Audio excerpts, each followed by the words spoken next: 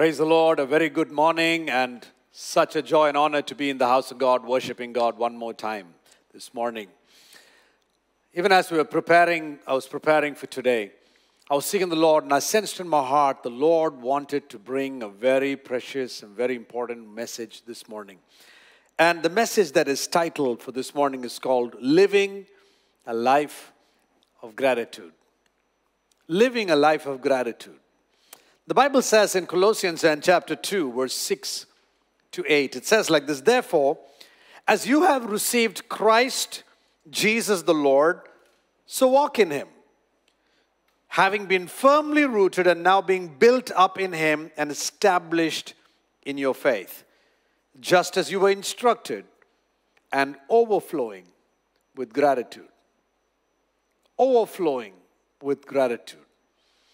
Therefore, as you have received Jesus Christ, the Lord, so walk in him. This is the beginning of the journey that the Bible is saying. You have started your journey, you've begun by walking with Jesus Christ, you received him. Now the Word of God is saying, I want you to be firmly rooted in the faith and being built up in the faith, just as you are instructed. And then in this whole journey of being rooted and built up in the faith, suddenly the Word of God brings in this new attitude of the heart. And the attitude of the heart that the Word of God brings in is an overflow of gratitude. God calls on every child of God.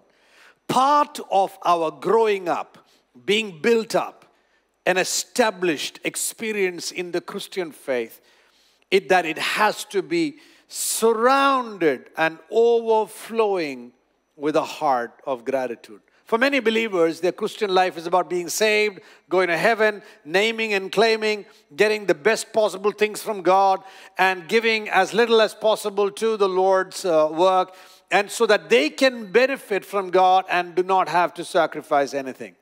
But the Bible goes on to say that to all the things that God has done for you and for me, the Word of God is saying, I want you to overflow with gratitude.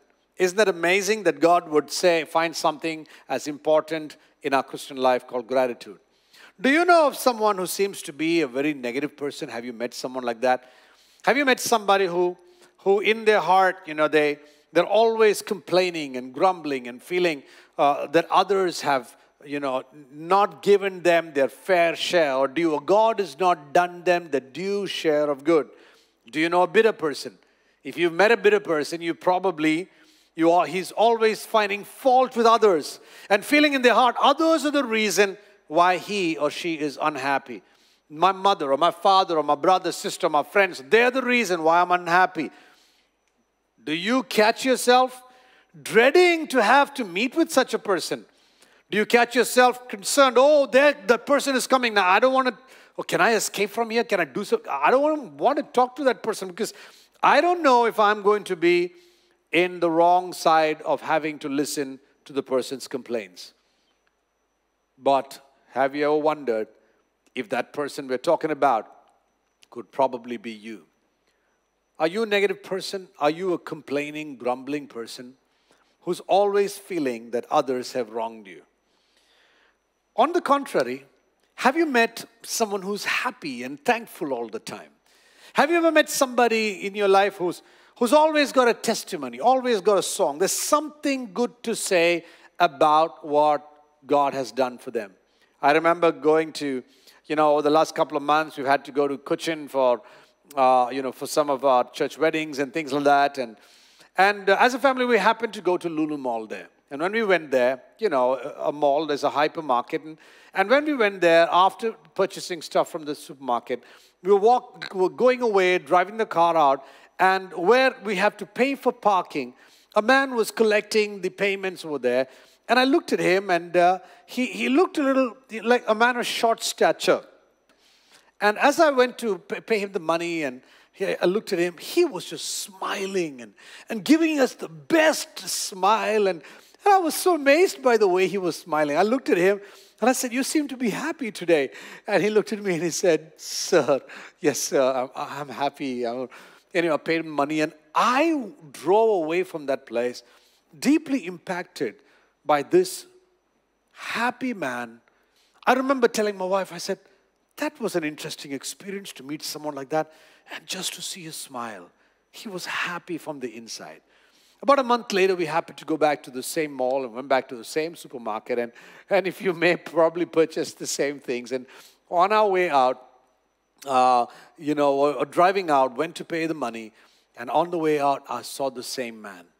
And here he is, he's smiling again. A month later, I thought to myself, maybe the last time was a coincidence. But here he is, a month later, in the same booth, making the same collections.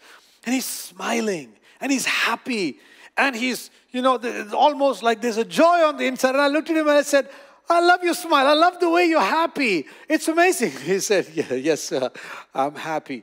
I drove away thinking in my heart that he was probably more happier than so many of the so-called believers that claim to know Jesus as their Savior. He was probably more happier because something on the inside of him made a choice to be grateful for what he had in life than to be complaining about the hundreds or thousands of things that he probably did not have. 1 Thessalonians chapter 5 verse 18 says, in everything give thanks, for this is God's will for you in Christ Jesus. It's amazing when you think that God is saying, my will for your life is that you have the ability and the humility in your heart to give thanks for every circumstance. Every circumstance in life is not good. You have good times and you have challenging times. But the Word of God is saying, irrespective of the circumstance you're in, God is saying, I can enable you to be a grateful person. I can enable you to be someone who's giving thanks in every circumstance. I've had the privilege of being associated with some grateful people. And not very far, even in our own church office, there are some people who are just exuberant with gratitude. They're just full of testimony. When you meet them, they just have something to say about what God has done in their life. And oftentimes when I watch them give thanks, when I watch them, have a grateful heart and giving good testimony, encouraging others, I have thought in my heart, and I've compared and I've said, when I compare my life with theirs, they probably are not as maybe have all the talents or gifts I have. They probably don't have the money like I may have, or they don't have family support or people to stand with them, or they may not have the gifts and talents that I have. They may not have they're probably working harder than I am, probably working longer than I am. Maybe working multiple, kinds of jobs to provide for the family. But when we meet them, they're always full of gratitude. What is it that makes these people stand out? Why are some of these people so full of gratitude? And why are some others people that are not so grateful? Why is it that some people that have so much can still be grumbling and complaining, while other people have so little are full of gratitude? You see, the challenge is that most people are discontent, and it is a struggle in the lives of many people. Life always demands, in life, it always demands a constant flow of blessings. We expect that all our desires must be met. All our desires must be fulfilled. Lord, I wish I could have that. And Lord, I wish I could have this. And God, can you bless me with a house? And can you bless me with a new bag or a new computer or a new... We're always longing for something new. Our desires to be fulfilled. Our expectations. We expect in the process favors from others. That if God doesn't supply, that someone else would. We'd look to our relatives or our family or our friends, and we expect favors from them, and we expect provision from God. God, if you would open the heavens and supply this. God, if you would bless me and my family like you blessed them and their family. We are constantly hoping and expecting. And the moment these expectations are not fulfilled, our flesh cries out foul and says, God, it's not fair that you bless them and not bless me. God, it's not fair that you're kind or you're nice to them and you're not helpful to me. God, I really, really want you, Lord, to help me. We become upset with God. We become upset with people that don't meet our expectations. We become upset and we begin to grumble. Frances Swartz, in her book, Chicken Soup for the Soul, tells about a person called Jerry, who was always in a good mood and upbeat, and he always had something positive to say. Haven't you and I met some rare people like that? Jerry was a very positive person, and when asked how he was doing, he would always say, if I was any better, I'd be twins.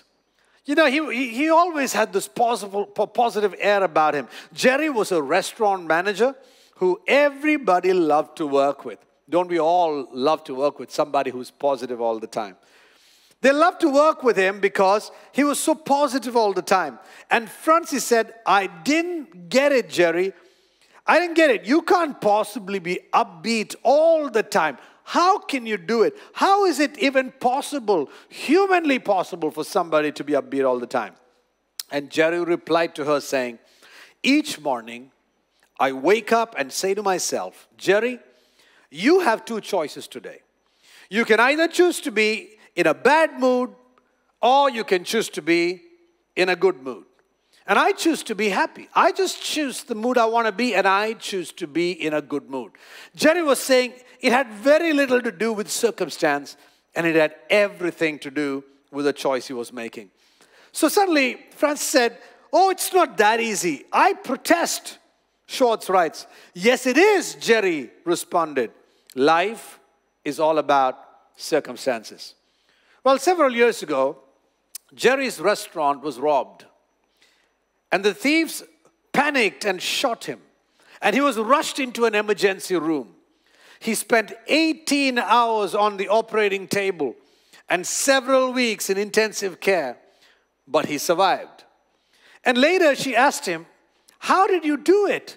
Jerry, what happened? What happened in that entire situation? And he said, when I was lying down on the floor with a gunshot injury, I remembered I had two choices. I could either choose to live or I could choose to die. And he said, I chose to live. I chose to live, and the paramedics that were taking him and rushing him away to the hospital, they were encouraging. But when they wheeled him into the emergency room, and he saw the looks on the faces of the doctors and the nurses, he knew in their eyes that soon the option that they thought was going to happen to him was soon he was going to be a dead man. The doctors and the nurses were afraid, and they needed to take immediate action. And there was a big burly nurse, a huge man, shouting questions at him and asked him, are you allergic to anything? And he replied, yes. And suddenly the doctors and the nurses stopped working as they waited for his response. And he replied, bullets. I'm allergic to bullets. And they all began to laugh. Over their laughter, I yelled, I'm choosing to live. Operate on me as I'm alive and I'm not dead. Don't operate on me like I'm dying. Operate on me like I'm alive and I plan to live. Operate on me to get me out of this situation. Jerry lived thanks to the skill of the doctors, to his positive attitude, his desire to live, and to the grace of God. Frances Schwartz says, I saw Jerry 6 months after the accident and asked him how he was doing. And he replied, if I was any better, I'd be twins. What an amazing attitude Jerry had. Many of us, in leadership, I've heard a saying that goes like this: your attitude determines your altitude. The attitude you have towards life is going to determine how far you're going to reach in life. Your attitude in life is going to determine what kind of leadership you're going to give people. Your attitude in life is going to determine whether you'll get out of bed or you will laze. Your attitude in life will determine whether you'll be happy or you'll be sad. Your attitude in life is going to determine whether you're going to be a world changer or you're going to allow the circumstances of your world to change you. God wants every one of us to have an attitude of gratitude. But the sad truth is that most of us, we're not grateful people. The sad truth is most of us are people that are happy for a short while, and then we begin to become ungrateful when God does not answer our prayer. We begin to become ungrateful when people are not kind to us like we're expecting them to be kind. We become ungrateful when people, when finances run low. We were happy when God supplied, and now we are upset that finances run low. When it comes to having a spirit of gratitude, many of us fall short of the standards that God would want us to have. We're much better grumbling, complaining, pointing fingers, blaming others, going into self-pity, having a pity party and saying, my life is a mess because of everybody else. But despite all the good things that God does for your life and my life, many of us spend years unhappy and complaining to everyone else. Gratitude is a thankful appreciation for what an individual receives, whether tangible or intangible. There is something about the heart that is always appreciating even the smallest things that come their way. They are people that have trained themselves to appreciate. They're people that have trained themselves not to have an entitlement, I deserve this, but to think constantly, I don't deserve any of this. I am so grateful to God and others that have made it possible. With gratitude, people acknowledge to others that there is goodness in their life, that good things have been happening. Gratitude testifies to others that my life is not a mess and full of complaints and problems. My life has a lot of good things happening. Grateful people testify to others about the goodness in their life, and others get to know about this goodness. Research has shown that there are many benefits of just being grateful. Gratitude helps people in different ways. They have found out that people with a heart of gratitude have positive emotions. They feel more positive emotions than negative emotions. I've met negative people and positive people, and we love to hang around the positive because there's a vibe around them. Now, negative people are hoping their world will become positive by others changing their circumstances, others meeting their need, others fulfilling their expectations, others doing what they ask. Negative people are saying, I will become positive when other people change and fulfill my expectation. While positive people are saying, even if the world is negative around me, I choose to be positive. I choose to be happy. It's my decision. Happiness is a choice that I'm going to make. They found out that people that were grateful were just more positive. In fact, they relished more wonderful experiences in life. People that were grateful seem to think they had so many good experiences in life. They're saying, oh, that happened to me. That was wonderful. This one also happened. That person was kind to me. That's so good. This thing came my way. That's so wonderful. That opportunity came my way. What a joy. They relish good experiences. These kind of people, they seem to, many of the people that have gratitude in their heart, they seem to have better health. Research found out that they're healthier. They were happier. They were more whole. They dealt with adversity much, much better. Grateful people were people that learned to deal with adversity. When difficult times came their way, they would maybe kick themselves up and they would say, tough times never last. Tough people do. They'd find something good in their adversity. They say that they came through that. Someone said like this, with all the problems I went through, I found that I had new limits of strength. We begin to understand that we can have greater limits of strength. And grateful people oftentimes are people that build strong relationships. They have more people in their life. Because people like to hang around with grateful people. They like to be around grateful people. The happiest people on the earth, my dear friends, the happiest people on the earth are not the richest ones or the smartest or the fastest.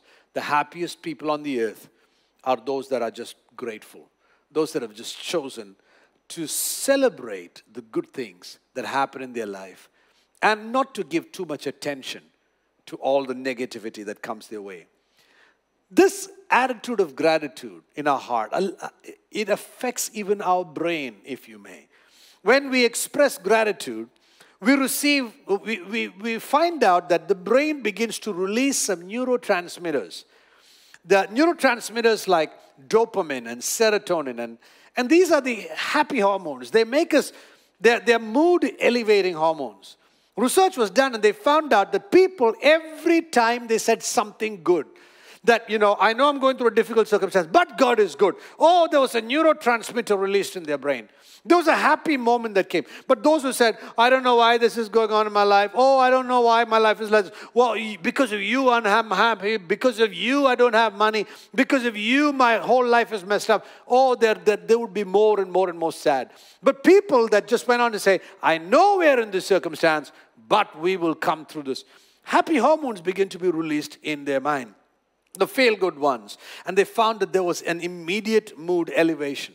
Research was done on this on this whole concept of gratitude. Some of the researchers from the University of Miami have done much of this research, and they found out something's very interesting. One group wrote about things that were, they got a few people together, and they asked a bunch of volunteers to write down a few sentences focusing on some particular topics that happened to them each week. One group wrote about things they were grateful for, that they had occurred during the week. A second group wrote about daily irritations, upsets, things that displeased them. And a third group wrote about events that had affected them, with no particular emphasis on being positive or negative. It may have been neutral. So one group wrote about all the bad things, one wrote about all the good things they were grateful for, and the third one, they just left neutral. About 10 weeks later, those who wrote about the things they were grateful for were more optimistic, they were more happier, they felt better about their own lives because they took time to write down things they were grateful for. Surprisingly, they also exercised more health, and there was fewer visits to the doctor's office. They found out the people that were praising or thanking or being grateful for what they had, they just went less to the doctor. They seem to have been more healthy than those that were focusing on their grievances, those that were focusing on the things that went wrong in their life. Another research that was done in the University of Pennsylvania, they tested the impact of various positive psychology interventions on 411 people. They were testing different psychological intervention. This is secular psychological studies. People that were being tested, 411 of them, they controlled the different kinds of psychological interventions, and they wanted to know which ones were helpful. Each one of those interventions were compared to a control subject to assess what the outcome of these interventions were. When their week's assignment was to write and personally deliver a letter of gratitude to someone who had never been properly thanked for his or her kindness. This is what the participants had to do, the volunteers. They had to write a letter to someone who has never been properly thanked and to go out and express to the person a gratitude. Participants immediately exhibited a huge increase in happiness scores. They found out psychologically when they went out and were grateful, they humbled themselves, took a step to say thank you to all the people they were never really able to thank.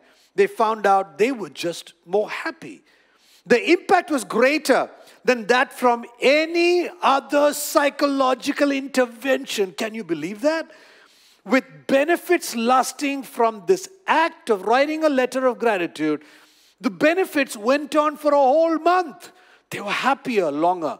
They were more, they just chose to be grateful. Some people end up blaming others. They spend their life blaming others, telling because of them and because of them. And those are the kind of people that are just going to be unhappy. It doesn't matter what kind of things. Now, and you might think, well, maybe I need medication. Maybe I need this and that. And the Bible goes on to talk about this research in Philippians chapter 4 and verse 8. It says, whatever things are pure, whatever things are lovely, whatever things are praiseworthy, whatever things are good report, think on these things. Think about the things that God has done for you and me. And the research will show that it made people happier and the effects lasted longer. Of course, studies such as this one cannot prove that this is the exact cause and effect, but it definitely points towards an association between gratitude and an individual's happiness. Other studies have also looked at how gratefulness bettered relationships between people. For example, studies were found between couples that took time to express gratitude and to tell one another, you know, I thank God for you. I'm so happy I'm married to you. And I really thank you so much for the person who you are. And they found out when they expressed gratitude to their partners or marriage, to their spouses, they felt more positive emotions towards the other person, but also felt comfortable expressing some of the concerns they have in the relationship. When they expressed gratitude, that became a doorway also to comfortably express the concerns they had without fighting. Managers, they found, who took time to say thank you to their employees, found out that the employees, their productivity went up. They found out that the employees were happier with the managers, and they were more motivated to work than people who just simply, or told them about the things that were not completed. There are many, many things that research has found about gratitude, but there are some notable exceptions too.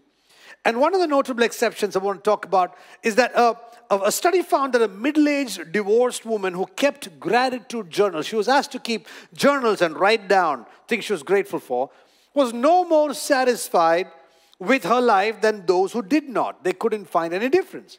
Another study found that children and adolescents who wrote and delivered a thank you letter to someone who made a difference in their life may have made the other person happy, but not necessarily improved their own happiness. Now, what does that tell you? Of course, this particular research was far and few in between.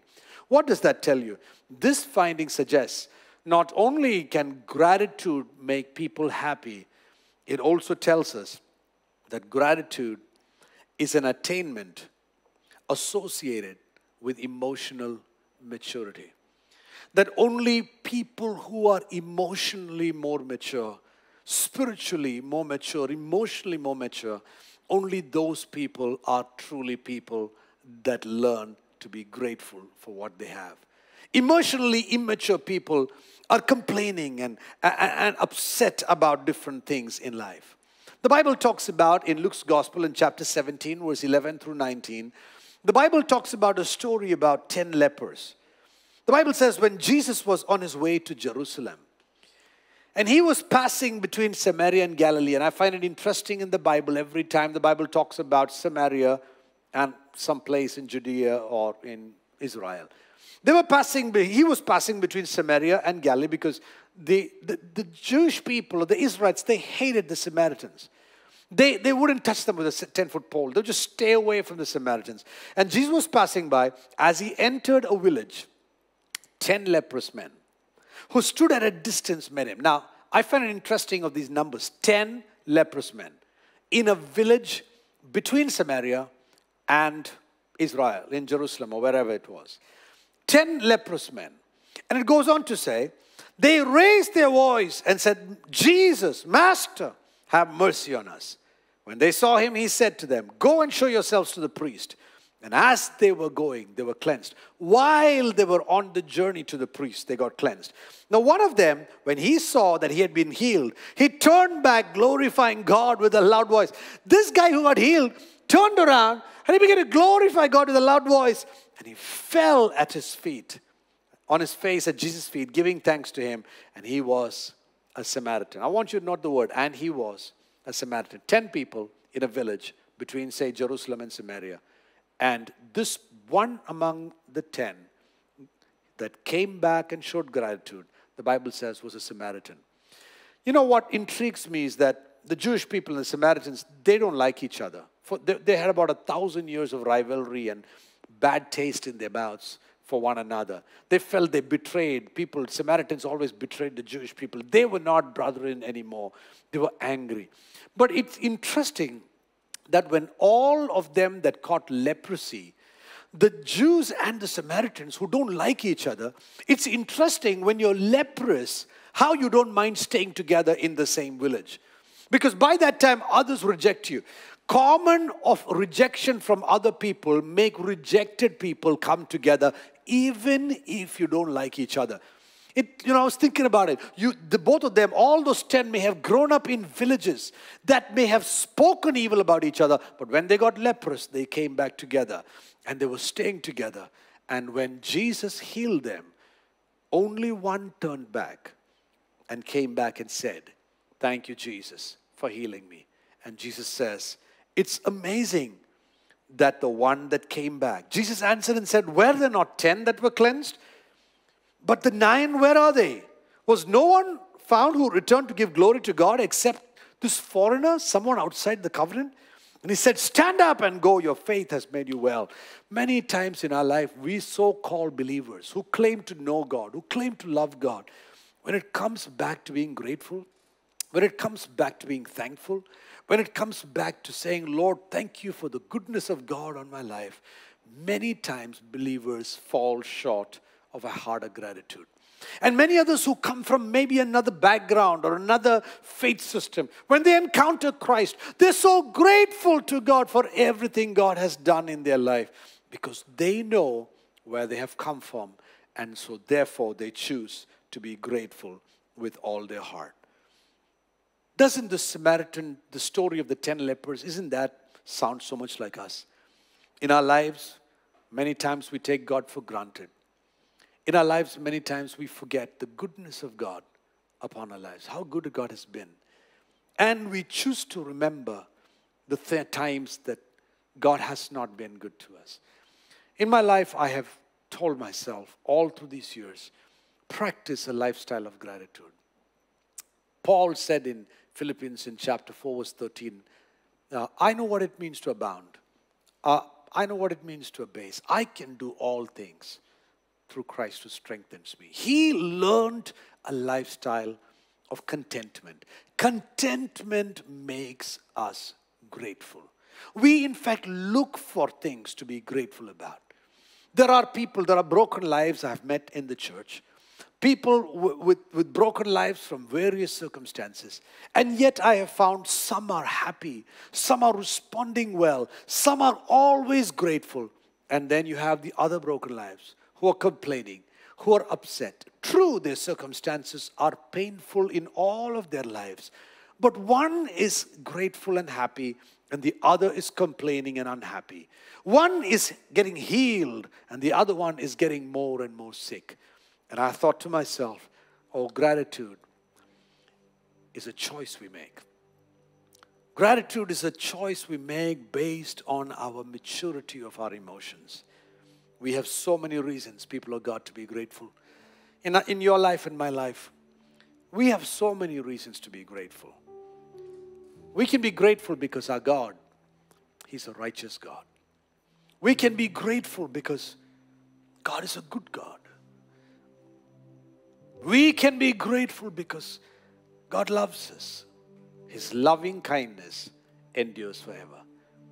We can be grateful because of God's provision. God supplied my need all these years. What a good God He has been. Even before I asked, the Father in heaven knows what I need. And we can be grateful. We can be grateful because of the miracles God is doing in our lives.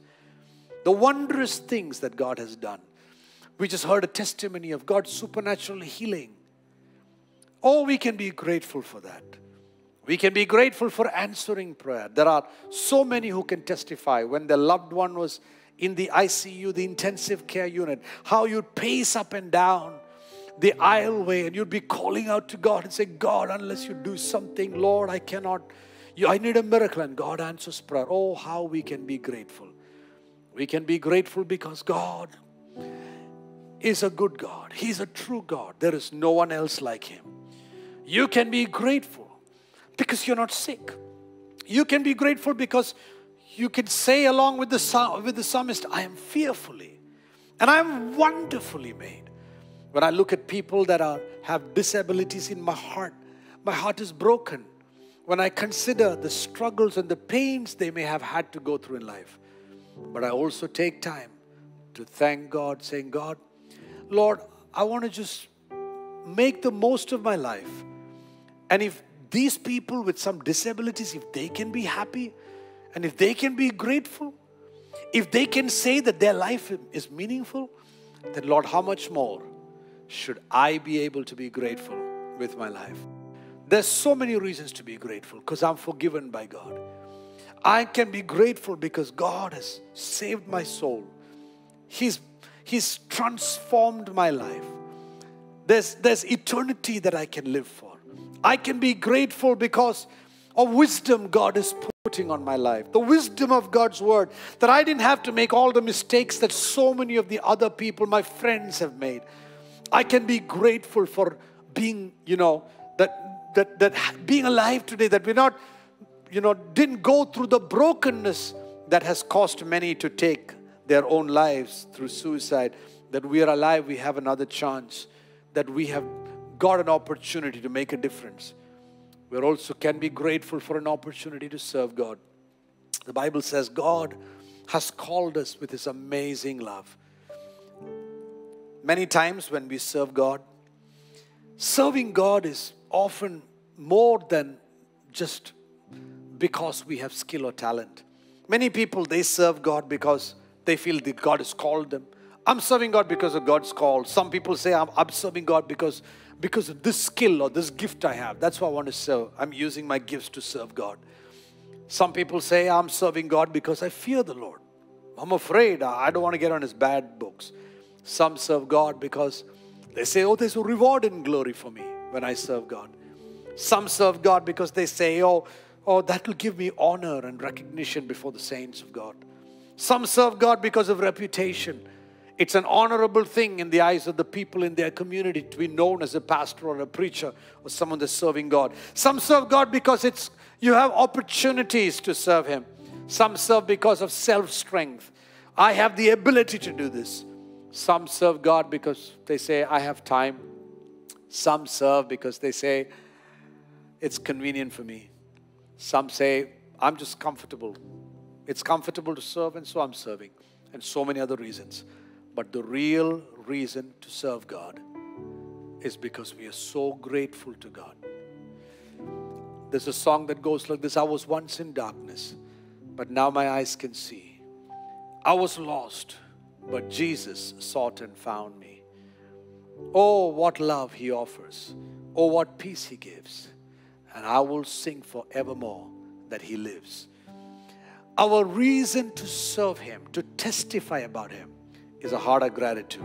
Apostle Paul said in 1 Timothy chapter 1, verse 12 onwards, he says, I thank Christ Jesus, our Lord, who strengthened me because He considered me faithful and putting me into service.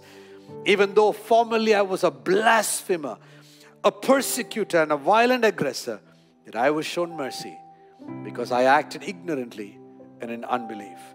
And the grace of God, our Lord, was more abundant with faith and love which is found in Christ Jesus.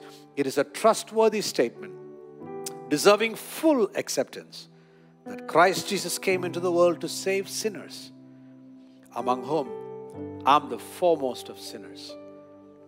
Yet for this reason I found mercy, so that in me, the foremost, Jesus Christ might demonstrate His perfect patience as an example for those who would believe in Him for eternal life.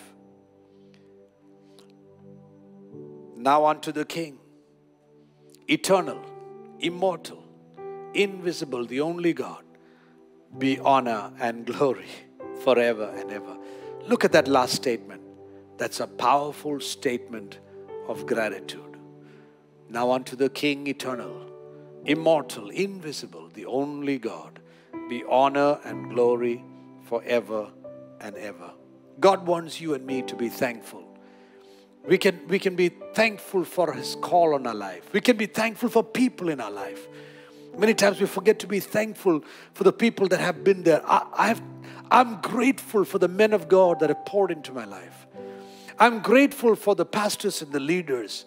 I'm grateful for fellow servants in the work of the gospel. And I know that I've gone further because of them, and they've gone further because of me. None of us could do it alone. I've learned to be grateful for all the people that are fellow workers with us in the gospel. The Bible talks about them. In fact, Paul took time to specifically dedicate a chapter in Romans in chapter 16, mentioning all the people that he was grateful for. Paul had a heart of gratitude. People of God, I think we can be grateful for family. Have you been grateful for your father and your mother? Have you been grateful for your brother and your sister, your siblings? Have you been grateful for your children?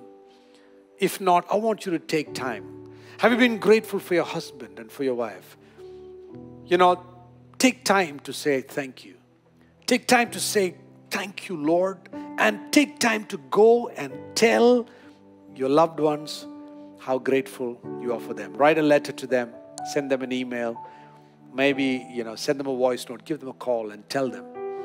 Tell them. When my parents completed 50 years of them being married, I walked up to them and I remember telling, thank you. Thank you for staying married for 50 years and counting now.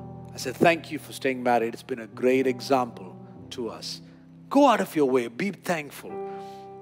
Be thankful for the food on the table. Be thankful for the clothes on your back. Be thankful for the air that you can breathe. Be thankful for the infilling of the Holy Spirit. Be thankful for the voice of God that is available to make godly decisions in your life. Be thankful for the health you have. Be thankful for the friends you have. Be thankful for all of life itself. In everything, give thanks. For this is the will of God in Christ Jesus concerning you and me. Father, we want to pray together right now. Lord, if there are anybody here listening to me today to me that's not been able to be grateful, I pray they will understand the power of gratitude. That only emotionally mature people truly know what it means to be grateful. I ask right now in Jesus' name that they will step out of their comfort zone. That they will call people and tell people how much they're grateful. They will send texts or emails to people and tell people how they are grateful. Lord, let there be a healing even in their psychological wounds as they begin to open their mouth and thank you, Lord, in gratitude for all the wonderful things you've done for them. Lord, our hearts are so often so ungrateful that we are so ungrateful to you and ungrateful to people in our life. Father, we repent for that ingratitude. And Father, we want to say thank you for all the people in our life. And Father, Lord, you began a good work in our life. You'll be faithful to bring it to completion as in the day of the Lord Jesus. We give you glory and honor. Bless us, Lord, with a life of gratitude in Jesus' mighty name. Amen and amen. Amen. God bless you and have a wonderful week ahead. Going ahead and telling people how grateful you are for everything God and others are doing in your life. God bless you.